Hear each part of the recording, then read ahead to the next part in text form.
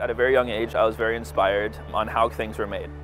It amazed me that you can take a 3D world and incorporate it into a computer. How does the computer know what every single possibility is?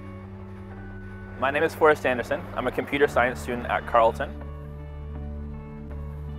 When you're learning about games, you want to be learning about the things that are going to matter in the industry, such as what makes games fun. What are the aspects of games that make people want to buy them? One of the coolest fields I find in computer science is AI, as well as procedural generation. And that is the kind of thing that I want to elaborate on, because it allows games to be a lot, have a lot more color to them. When you start learning to the extremities of computer science, you learn how much you don't know and how much there is out there to do.